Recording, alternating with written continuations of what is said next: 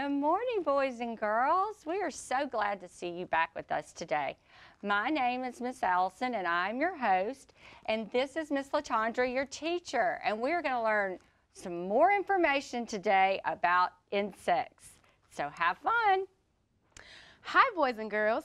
I'm Miss LaTondra, and I am so excited to learn with you all today. The title of today's lesson is, What Makes an Insect an Insect? That's a great question. I wonder, what makes an insect an insect? When we are done with this unit, here are the facts you will have learned. So let's take a look. Get ready to learn all about insects. Insects are the largest group of animals on Earth. There are many different types of insects. Insects live in nearly every habitat on Earth. What characterizes an animal as an insect? Identify and describe the three main body parts of insects and the purpose of each. Describe an insect's exoskeleton. Now, let's look up here at our KWL chart. We are going to review some things that you all learned with Miss Allison. So I want you to pay close attention. So let's start. The first thing that you learned was insects are the largest group of animals on Earth. Wow, that's such an interesting fact. Miss Allison, they learned that with you last time. We sure did. The next fact that you all learned was oceans are the only habitat where insects do not live. Awesome job. You guys have been learning so much. Lastly, you learned that most insects are solitary, but some are social, like ants. Boys and girls, I am so excited for us to learn some new things about insects on today. So what we're going to do is we're going to take another look at a picture at our PowerPoint. Now, I would like for you to look at this collage of insects. Wow, look at these insects. They all look different, but some parts of them are the same. Can you name some ways in which these insects are different from one another? Miss Allison will help us with this. Miss Allison, take a look at these insects. Can you tell us a way in which these insects are different from one another? Yeah, the caterpillar looks fuzzy, but the other insects do not look like they have fur. That is exactly right, Miss Allison. Very good. The caterpillar is fuzzy, but you know what? These are actually tiny hairs. These are called seta. Now, can you tell us a way in which they are similar to one another? They're all really small. I think I could probably hold it in my hand. That's exactly right. You could hold each of these in your hand. Awesome job. Thank you so much, Miss Allison. Today, we are going to learn what all insects have in common. But before we get started, we're going to make some predictions about insects. So I want everyone to look up here. I have a prediction chart. And does anyone remember what a prediction is? Yes, that's exactly right. A prediction is just a guess. So let's get started. I want you to predict some things that all insects have in common. I'm going to give you a few minutes to think about it. And while you're thinking, Miss Allison is also going to help us with that. Miss Allison, can you make a prediction of what all insects have in common? I think that all insects eat plants. That's a very good prediction, Miss Allison. I know that all insects, I don't know if all insects crawl on plants, but I see them crawling on plants all the time. I wonder, do they all eat plants? Let's add it to our prediction chart. Okay, Miss Allison, can you give us another prediction? I think that all insects have antennas.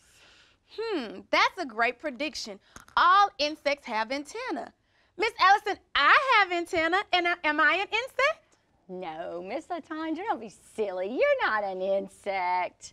I'm not. I guess my antenna aren't real, so I will put this up here under our other prediction. Thank you, Miss Allison. Miss Allison, can you tell us one more prediction? I'm pretty sure that all insects have wings. That's a really great prediction as well. So let's add that to our chart.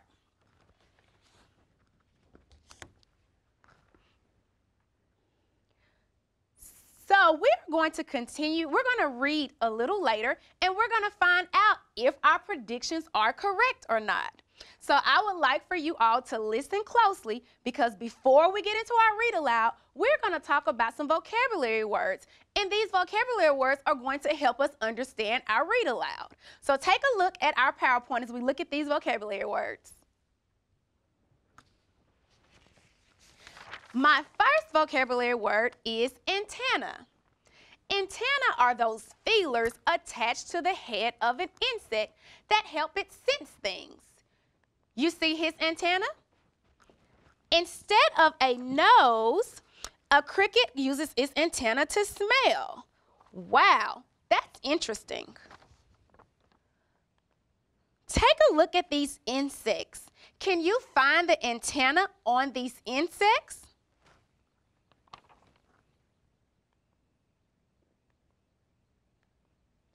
Did you get those correct? Awesome job. You guys are so smart. Our next vocabulary word is exoskeleton. In today's read aloud, you will hear about an insect's skeleton called an exoskeleton. Say the word exoskeleton with me 3 times.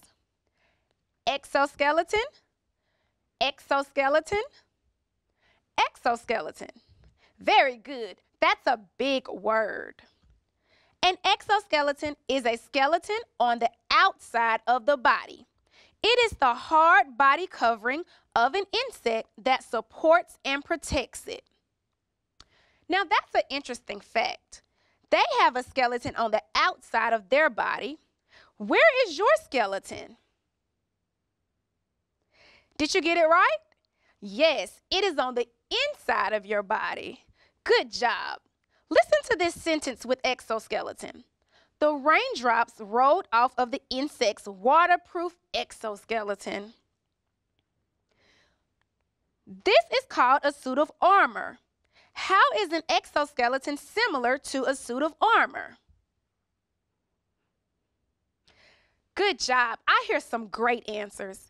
It's outside of the body. It is hard. And it protects what is underneath it. Now, guess what time it is? That is right. It's time for our read aloud. I'm so excited to read this read aloud with you all. We're going to find out what things all insects have in common. So, as we listen to this lesson, I want you to listen for those answers to find out if our predictions were correct. Okay? So let's get started, and I want you to look at these pictures as we read our read aloud. Hello, boys and girls. The last time you gathered to learn about insects, you were joined by a fly, an insect with whom you are surely familiar. I am also a very common insect that loves to live in bathtubs or underneath kitchen sinks. My cousins and I often hide during the day, so you may not notice us. Does anyone know what type of insect I am? I'm a cockroach. Do you think I look anything like a fly? There are millions of insects on Earth. At first glance, we may look very different from one another. What are some of those differences? Can you think of any? What are some ways we are the same?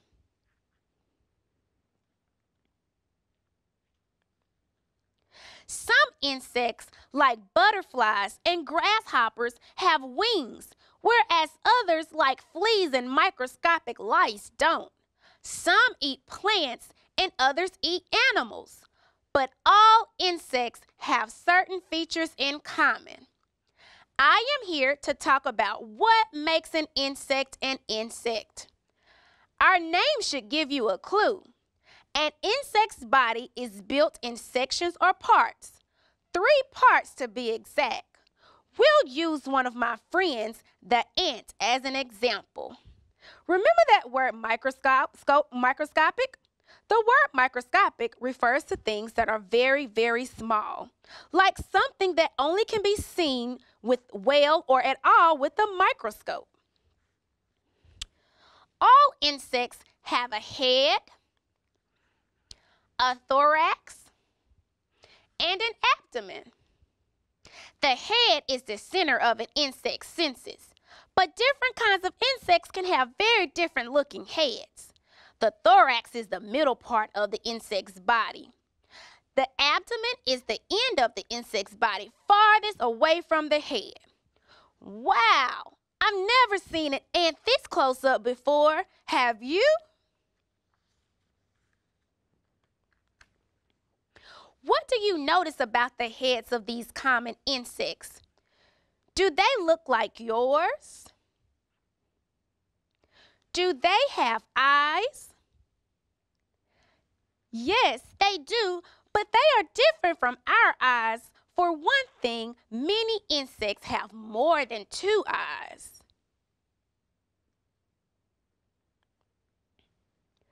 Most crickets, like this cricket, have big eyes located on the side of the head.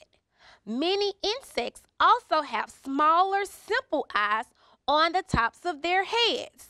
Look closely at this cricket's head. Can you see its eyes? Although some insects see better than others, most insects also use other senses to get information about their environments. I wonder what other senses they use. Let's find out. Bush crickets look at this bush cricket. Does it have a mouth? I think it has a mouth. What do you think? Yes, its mouth is a small hole at the front of its head, surrounded by mouth parts. You and the cricket both use their mouths to taste and eat. What are the parts of your mouth called? I hear some really great answers. So the parts of your mouth are called tongue, teeth, taste buds, and lips. Good job, boys and girls. Look at the variety of insect mouth parts. Some look like sponges. Others look like scissors or needles. An insect's mouth is carefully designed for eating certain types of food. Some insects bite and chew foods. Others suck liquids. Still others pierce their foods. Look at these insects. For example, the cockroach, like me, just about anything we can find. We have 2 pairs of jaws for biting, cutting, and chewing food well. Other insects, like the tiny aphids that destroy farmers' crops, have mouth parts that look more like drinking straws. They feed by sucking sap from plant leaves and stems through these tubes. Look how long and sharp this mosquito's mouth part is. Perfect for piercing the skin of its prey and sucking its blood. Ugh. Have you ever been bitten by a mosquito? They love to feed on people as well as other animals like horses and birds. Butterflies and bees have long mouth parts for sucking nectar from flowers. So now you've seen insect eyes and mouths. What else do you see on the head of these insects? Oh yes, it's those feelers again. Do you see them? Those are the insect's antennae. Their most important sense organs. Insect antennae come in a variety of shapes and sizes, and helped insects learn more about their surroundings. This is quite interesting.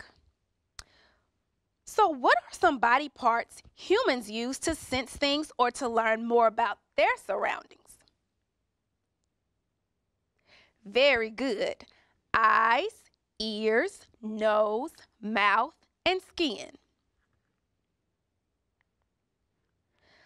These jointed feelers, such as those on this cricket, are often covered with tiny bristles and pegs, and some are even quite feathery. Antennae are primarily used for smell and touch, although some can pick up sounds or detect movements in the air. Do you see a nose on this cricket? No, at least nothing that looks like your nose. Instead of a nose, the cricket uses its antenna to smell. Eyes, mouth, antenna. What else might you expect to find on an insect's head? What other sensory organs do you have on the side of your head? Right, you have ears. Do you see any ears on this cricket? No.